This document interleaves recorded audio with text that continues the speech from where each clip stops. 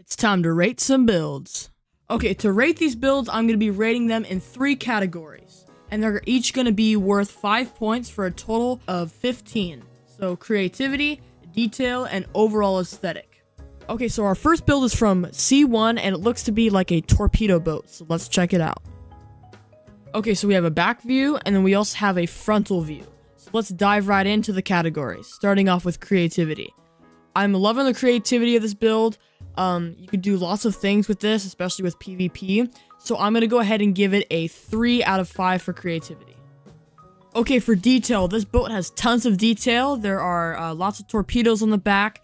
There's a little vent up here in the front. There's also a life preserver. And there's also just little bits and details that really just tie this build together. So for detail, I'm going to go ahead and give it a 3 out of 5.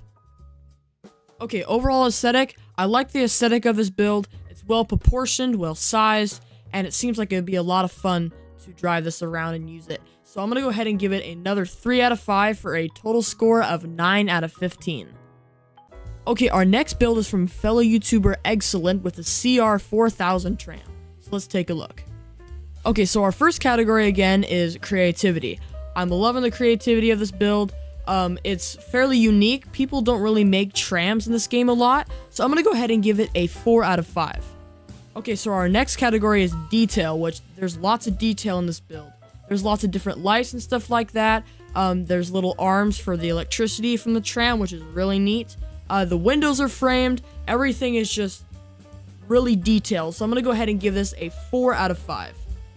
Okay, so the overall aesthetic of this build is really good. I like the colors.